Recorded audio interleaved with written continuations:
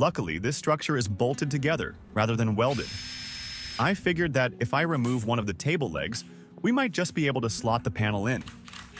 Since I know where all the fasteners are, I got started loosening all the relevant bolts and slowly slid the leg out of the frame. This is a pretty painful lesson, having to dismantle part of what I painstakingly assembled with so much precision.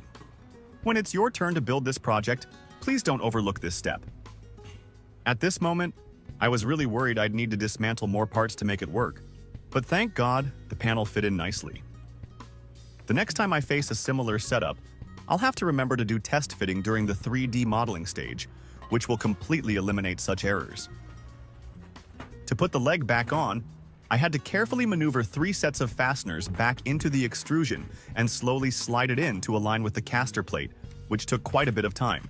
But this also highlights the beauty of working with aluminum extrusion. Nothing is truly final. We can take everything apart and upgrade the structure anytime we want. Every bolt had to be tightened back down, and every alignment had to be redone using the same jig as before. I also had to use a thread reducer and a flush plate to ensure the top surface was perfectly flush again. These are just some of the techniques I've developed over the years to achieve precision. If you want to learn more, you'll have to press these buttons. The next few projects, packed with even more technique demonstrations, are already in the video editing stage,